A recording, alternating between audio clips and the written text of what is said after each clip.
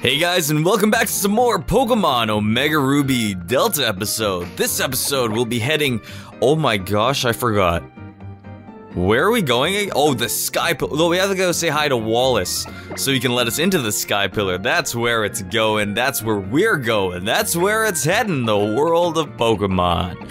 Let's head there and get the Eon Flute out so we can fly. You know, someone did raise a good point. I think I raised this point a while back. He really doesn't need a Mega Evolve to fly around, but I guess it's just for the effect. That's okay though. Let's head to Sootopolis so we can say hi to our friend. Next, once we're done with the Delta episode, we will be getting on the legendary hunting. It's gonna be so much fun. And that's just to, you know, prepare you to be excited. But I really can't wait to see how this, episode turns out. The Delta episode, that is. So let's head towards the sunlight. Or water, you know, whichever happens to be the case. Let's find this out. I think oh no, he's supposed to be in the Cave of Origins, never mind. I mean, maybe he's here? Yeah, he's probably not here. Let's I mean, all his girls are downstairs, so that's probably still kinda interesting that he does that, but you know, it's okay. I believe in the ability to cook one's food at a good temperature.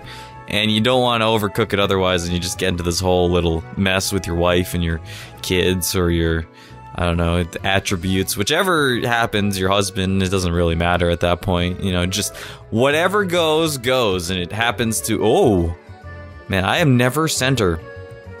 What a glorious turn of events. Is it really? Oh ho ho, is it really? To think that this tree, I never knew we had received it from the huge man who visited from the Kalos region.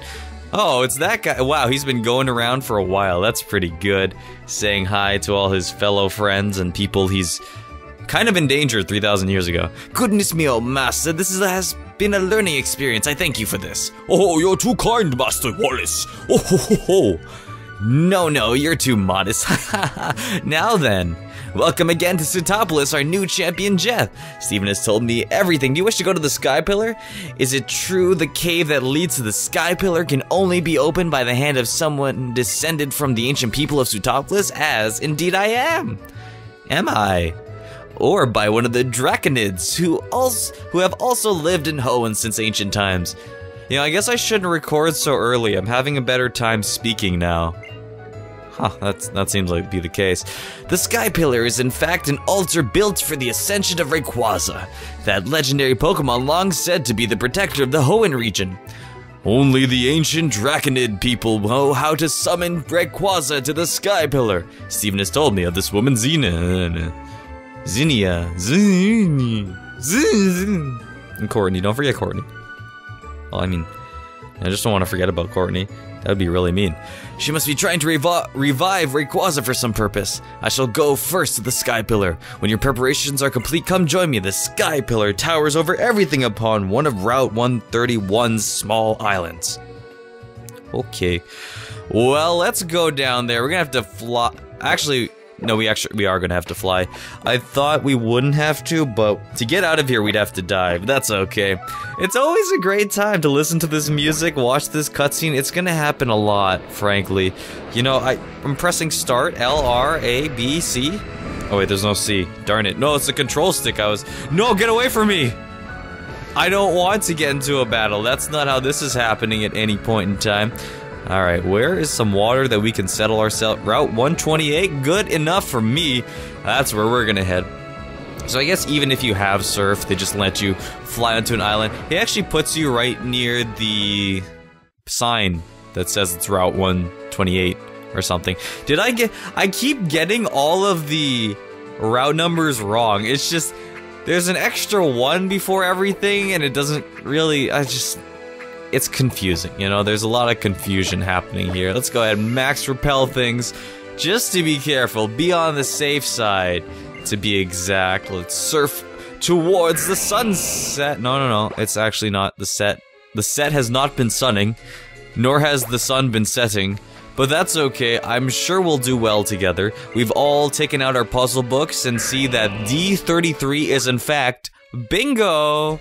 So whoever had D33, please report to the front of the stage. We have your prize waiting for you. It is in fact a salami maker. You put salami in it and it makes it into more salami. It's kind of like it really is physically impossible to use it like that. However, I'm sure you understand how this works. It's a great little time. You know, you get a piece of salami, you put it in your salami maker, and then you don't eat it because it's probably not safe. The FDA has not approved this item at the moment, so we'll have to come back to you at some point. That's okay though. Let's go ahead and get this repellent back on ourselves so we can smell like a fresh winter's breeze. Thankfully, the sample ladies in many perfume stores happen to... I need the map, actually. Whoops. I actually need the map. This is gonna be a while before I'm able to smell my own winter's breeze. Oh, okay, I see how this is going. I was supposed to go down a little bit more. I did not do that properly. I was kind of mistaken by, sausage, I don't know. I thought it was a sausage maker, but it's actually a salami maker. Get down, yes! Aha, you got down. Just like I said. Oh my gosh, no. Where am I going? Don't worry, one day we'll get there. It might be a Tuesday. What's today? Today is Wednesday? Oh gosh, we're gonna have to wait 6 days. I don't have many max repels left. The winter breeze smell- No! No, I was doing well. At least the music's cool.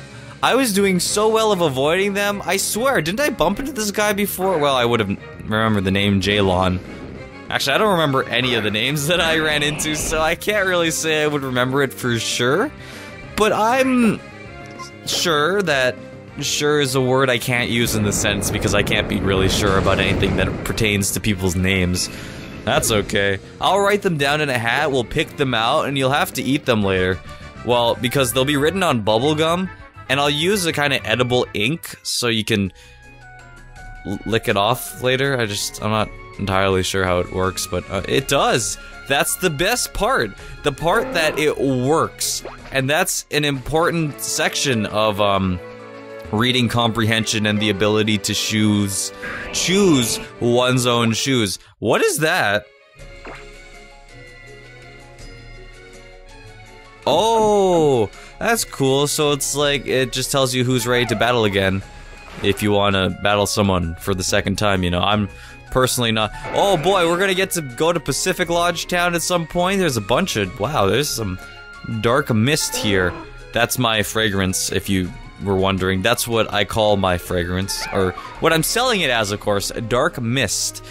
What might it smell like? I'm absolutely unsure of that. It kind of smells like black licorice. No! Why is he so much faster than me? I was just napping on the beach when before I knew it I had been swept. He was swept away, but he's in his entire, like, triathlon swimsuit. His swimsuit, that's what we're going for. Darn it, I was so close to... Oh man, all these triathlons are just... Hey, we only needed a gold duck. That's all we needed, just a gold duck to stop Groudon before. He has Cloud 9. What else would we need? Alright, let's try and take these guys out. Let's take these eyes out real quickly. Who can we... I'm gonna send in Tuju. Gotta get Tuju in some battles. I don't feel like switching out Swampert because then I have to go into the Pokemon menu, have to click it, go switch, and then in that time I could be using my time to do other things, like eat this bagel that's on my desk here. There is no bagel on my desk, but I can pretend. I can believe. There's also a tub of cream cheese in my drawer right here. Listen. See, that was me closing the drawer because he wants to learn Belch? Let's see what Belch does. Anything cool? Whoa! The user lets out damaging belch at the target. The user must eat a hellberry. Oh, that sucks. That's a cool move though, but I don't know. It's a unique move. It is pretty cool though. Oh, everyone wants to learn some moves. Wow, he's 54. Man, my team's getting up there. I'm pretty happy. Oh, Tuju's gonna level up next time. Glug, glug. No, don't drown. Get on top of my Swampert. Oh gosh, I thought that was a person. Just a person? What if there were people who popped up from the water to battle you? That would be kinda humorous, to an extent. I'm not sure exactly, maybe? Who knows? Okay. Oh, this is probably the way I'm supposed to go. I think. Hey, I did it. Hey, it's Wallace. Hi. How was having your 3 dots? So you've come, Jeth. As you can see, I have undone the seal on the entrance to the Sky Pillar. Follow the path within and you will reach the pillar in time. However, to go beyond this point, there is one more trial you must overcome. This is my duty as one of the ancient Sutopolians, a duty passed down to me by my former master. You must battle me here and now to prove to me that your power is great enough to face what lies ahead. Now tell me, are you prepared? Yeah, pretty much. Then let us begin, Champion Hoenn. You, who should exhibit the most graceful of art in battle with your Pokemon. I would have you show me your true strength. Alright, I guess. I mean, we've already battled before, and you know how that turned out. In case you don't remember, I mean, we won, so... Oh gosh, you just start off straight with Wailord? You know, I need to get a Wailord at some point. I'm gonna have to do... Oh gosh, he has 6 Pokemon! It is time! This is gonna be intense. We're gonna Mega Evolve here. Probably Earthquake? Sounds like a good idea. Please tell me he'll heal my Pokemon afterwards, because I don't want to have to go all the way back. Well, I guess I could just fly on Megalodios to get back and just heal up whenever I want to, so we can do that, I mean, I guess. This has to do at least half. There's no way it can't. He's gonna pound his fist down, shake the earth, and that has to do at least the... Never mind, you know, I thought it would only do half, but apparently Swampert just wants to show off that he's even more of a beast than that. Alright, Ludicolo's next. Solantari will do good against that. Gustav can also do good against that. He can do good against that. Let's do Gustav. Gustav is lower level, unfortunately, so... I don't think Ludicolo will have anything that's good against Gustav. He's really tanky, so it doesn't really matter anyways. Let's go ahead and Sludge Bomb this guy. We haven't used too much of it. Oh my gosh. Fake Out is really obnoxious. I still don't know which one wins, Sucker Punch or Fake Out. We'll find out. So, he looks so funny. Please don't burn me. Thank you. That's very nice. I don't want those burns to happen. Oh, good. Okay, at least half. That's not bad. We can... Okay, he might have full restores. I just have to say that to keep that in mind. I completely forgot. But he has 6 Pokemon. I don't know, it's just, you rarely see people with 6 Pokemon. It's kind of cool. I mean, except for the guys with Magikarps and the Pokemon breeders. That sort of thing is not fun. Alright, we have Wishcash now. Let's go ahead and send in Boust for that one. Hey? I don't know what pun or anything I was trying to incorporate here, but Boust is doing a pretty good job. Pretty darn tootin' good job. Yes, sirree, Bob. I don't know who names Bob. I should have named him Boust, so I could say yes, sirree, Bob, and actually be referring to someone by yes, sirree, Boust. That kind of works. We can work with that, I think. All right, we have Milotic now. I think I can leave in Boust. We should be okay with that. Let's go ahead and just keep Needle Arming. I'm good with the Needle Arms. Look, his arm is... Oh my gosh, why?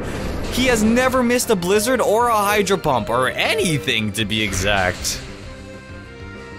Oh gosh, who do we send in then? I guess I send in Hanuacha. That's probably the best thing to do. I don't really think there's anyone else I could send in. I mean, he has to miss at this point. You are kidding, and then he's gonna freeze me too. Hey, he didn't, cool. I just had to say it, you know, just to jinx it. But he doesn't have a jinx, so I don't think it would really work. What if I jinxed it so hard that a jinx popped up in his party? Imagine how that would work. Oh man, level 60! That's great. I'm pretty happy about that. Pretty excited to be moving on up to the Sky Pillar. Ooh, Tentacruel. Ooh, looks like he's out of Pokemon. I think he still has one more guy though. Yeah, he still has another guy after Tentacruel, so I don't know why he'd send him in. Must be even weaker to Swampert then. Please tell me he's gonna heal me. I really want this to be the case. Man, look, Swampert's so good. Love this guy. Gyarados. Why would you send him in? That doesn't make any sense. Ooh, Tuju. It is time to show your might and power. Magic and might. Oh gosh, he has Earthquake, doesn't he? Please don't have Earthquake. I really just don't want that to be the case. Oh no. Oh, that doesn't matter. I'm gonna use Volt Switch anyways. Let's go ahead and Volt Switch. You're not faster, darn it. Don't get taken out. Gyarados is really powerful, though. Careful, careful. Oh, no! No. Tisk tisk. Whatever, we'll send in Hanawacha. That'll be fine. Yeah, I would think he'd just have dive. You know, he needs a Pokemon that has dive to get into Sootopolis. How do any of them live there? That sounds like a terrible, terrible place to live. You have to go underwater. You have to buy scuba gear just to... I guess it must be like a rich people's city. That's the only thing I can come to the conclusion of. Well, this is fine because Gyarados does have Intimidate, so... never mind. Even easier than I had anticipated. And there we have it, Sullentree. Ooh, Quiver Dance. That actually is pretty good, but I just don't feel like it. I don't want to set up. Hey, to defeat me, a descendant of the ancient Sootopolis people, and even I was holding nothing back. What, you mean you were holding something back during our gym battle? I don't know. As I have come to expect from you, Jeff, you're an excellent Pokemon trainer. The Pokemon that you sent out in battle, at times dancing as lightly as an elusive spring breeze. I like winter breeze better. Yet striking with a sudden surety of lightning from the blue. Watching you command the battle with such ease and grace, even I might succumb to your charm. Now go forth, find the truth that you seek. As one of the ancient Pokemon of Sootopolis, I cannot intrude upon this holy place. I will return to Sootopolis for now and try to lay plans in case the worst should come to pass despite all our efforts. Wow, you don't believe in me, jeez. I'm sorry that we always seem to be leaving the fate of all the world in your hands. Yet there it lies once again. Good luck to you, young champion. Heal my Pokemon! Fine, we're going in. That's it. No healing, you know what? That's it. Oh, yes, the Sky Pillar is the one with you need the Mach Bite to go across, because it's like breaking. It's pretty cool. Oh man, for a second, I just forgot about how cool it looks to be, updated. So you came for me, thanks for that. Geez, she claps. That's really good, Jeff. I really feel it right here. Since you've been a good boy, I think I'll give you something I've been keeping. Look. The painting that covers the walls of this tower. See? These are the history of humanity, of Pokemon, and of nature itself.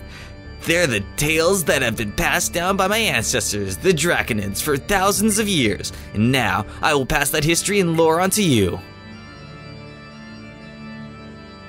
Thousands of years ago, in the Primal Age long lost, the world was overflowing with natural energy. Primal Groudon and Primal Kyogre fought over that energy in endless, furious clashes. In the face of Primal Groudon and Kyogre's great power, people could do nothing. The only choice was to watch as disaster upon disaster swept over them. It was such a time that a great many meteoroids. I swear I'm saying that wrong. It just sounds weird to me. I'm sorry. Poured from the darkness of space from a place higher even than the heavens. And the meteoroids fell in their multitude upon a waterfall that had long been home to a tribe of dragon Pokemon users. Okay, that's it. That's the end of the first chapter of my tale. I'll tell you the next part of this story on the next floor. Look forward to it. Is that it? We gotta keep climbing up and seeing you there? Oh man. This is so cool how they updated everything. Shoot. Do these break? Oh gosh, there you are. I was supposed to go up. Oh, here you are. Or I wanted to check what was up, that is. Oh, look, you can see a TM over there. Let me continue. It's finally time for chapter 2. Here we go. At last, right? I know you're thrilled. The meteors shone with a rainbow brilliance as if some great life was held within. That was when, as if drawn by the brilliance, a Pokemon that shone in a blazing emerald hue descended from the heavens. That Pokemon was none other than Rayquaza. Rayquaza's power overwhelmed that of 2 primal Pokemon, and peace returned to the world. The people of Hoenn revered Rayquaza as a true savior. 1,000 years after this time, the meteoroids once fell again. A huge meteor, far greater than any before, struck the planet, boring deep into the ocean and leaving behind it a crater larger than any other. The land born of this event later become known. The land born of this event later become. Ha! Okay, that one was actually wrong, and that was not my fault. The land born of this event later became known as Sootopolis. And that's it, chapter 2 is over. But we've only just left the starting line. There's a long way yet. Don't fall behind now. Jeez, she's so I have to do my creepiest girl voice, but I don't know if I can do that to people. The creepiest possible girl voice that I could ever do, and I don't think I can do that to people. I gotta keep trucking along. Gotta keep pushing forward. I gotta find that HM or TM or whatever it was that we're looking for.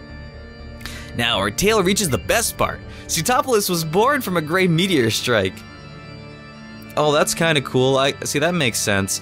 The great meteoroid was the first of many disasters to befall humanity. When it punched into the planet, the land cracked beneath it, and great welling of nature poured from beneath Hoenn.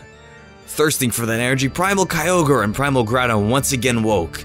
The people had a wish, a memory from 1,000 years before. They wished that the legendary Pokemon clad in emerald light would appear again. The huge meteorite that lay at the heart of Pseutopolis gave off a boundless brilliance. In its brilliance, it resembled a vast and powerful keystone. And once again, Rayquaza descended from whence it came in the heavens. The people fell to their knees before Rayquaza and made a wish for salvation. As they did, a great change came over the legendary Pokemon. It was enveloped in a blinding light. As the light receded, they beheld a Rayquaza beyond all knowledge. A sublime figure, incandescent with overwhelming life force. It was humanity's wish that brought about Rayquaza's transformation in the face of the Rainbow Stone. Yes, a wish, an intangible thing, invisible to the eye.